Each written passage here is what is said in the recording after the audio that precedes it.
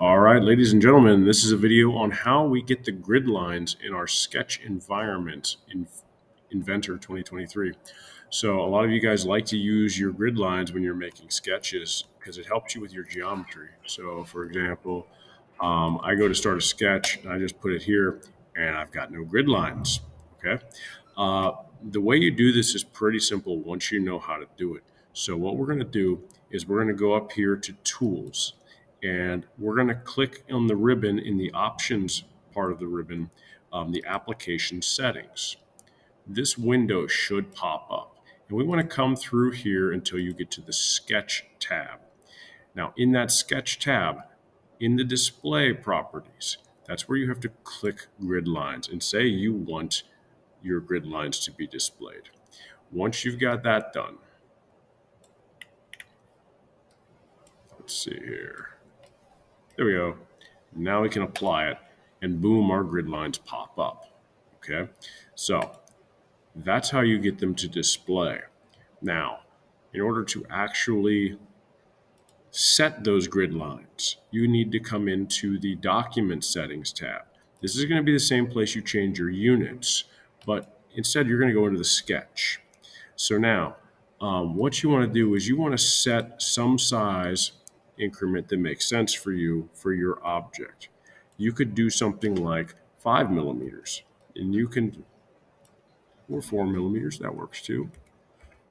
4 millimeters. And if I click apply, you see how the spacing just changed? So you can set these custom to what you feel like for your document. If you are working in standard, I would recommend you use either 1/4 inches as your major or your snap spacing, and then apply that, and yeah, 5 millimeters looks good to me. So that's how you're going to turn on and off those grid lines. Now, if I finish the sketch, the grid lines disappear. But if I go and I create another sketch, they pop back up. Now, another thing that people like or don't like is this snap feature. You can turn the snap feature on and off just by that click of the button. Now, you see how it's snapping to specific points? It's snapping at the halfway point, or it's snapping at the intersection of the grid line. That's another thing that you guys can manipulate. Again, if we come up here to our tools and come into document settings, in the sketch tab, we can go ahead and we can increase the number of snaps that occur. So now, come back to my sketch, grab my line tool again. So now instead of just having the 2 snaps per major, now we have 4. So that means that if I have a 4 millimeter grid line here, every little snap is going to be a millimeter. Okay, so if you were working in standard and you had your grid line set for inches, then you would see with 4 spacing, every snap would be a 1/4 inch.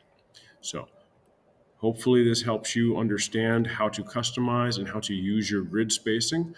By the end of this whole process, I'm hoping that you will not need those grid lines.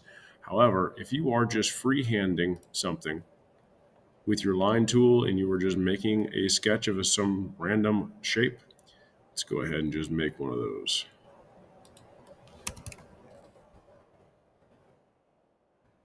Add it on that side, right? Yep. So if I just go ahead and start clicking a random shape, this grid line might help you out. But if you are just using primitive shapes and you are then extruding and manipulating with those, then you should not need the grid lines. So if this helps you, take care.